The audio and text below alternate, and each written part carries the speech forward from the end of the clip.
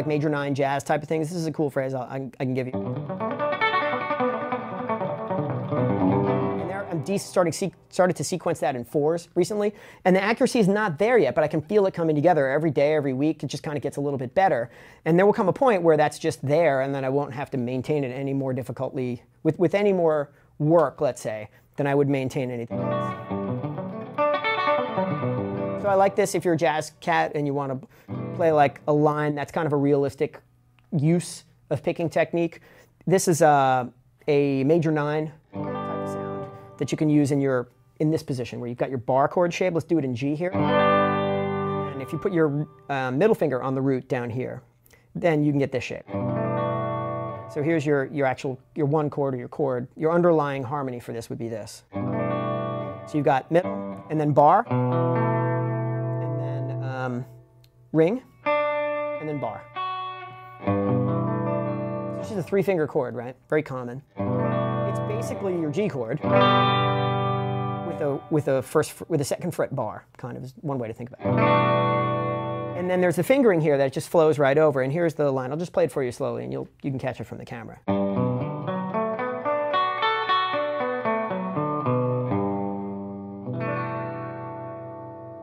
And I like this one because there's not really any pattern to it. It's just a bunch of notes.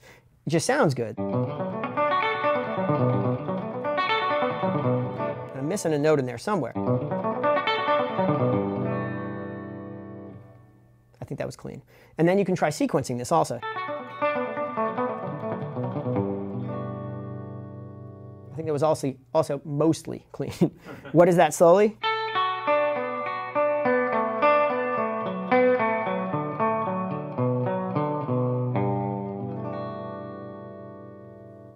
Also, cool phrases you can practice. A lot of these, almost any harmony that you can think of that's a 7th or a 9th, can be arranged in a very similar fingering across the neck. I'll give you the minor 7, minor 9 version of it here.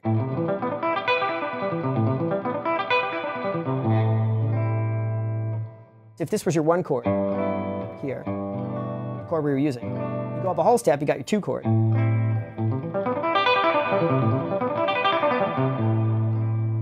Pretty cool, right? Fits right over minor 7, minor 9. And here are the notes slowly. I'll play them. You can catch them from the video again.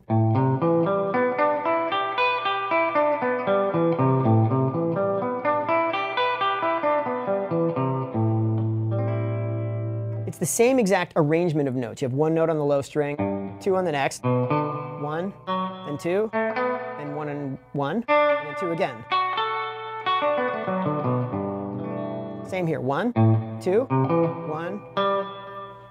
I don't remember. 1, 2, 1, 2, 1, 2. Right, so this is one of these alternating 1, 2, 1, 2 kind of shapes. You do it up here.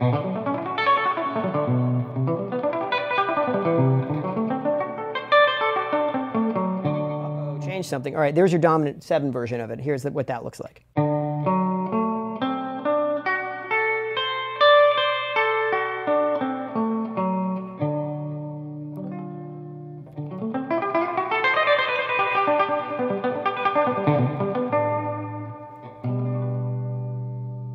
Cool, right? So a whole world of shapes opens up now, and you can alternate pick this kind of stuff. Even if it's not like 100% accurate, if there's like a chord progression happening and you're playing these kind of lines, you miss a couple of notes here and there, it flows and it sounds cool.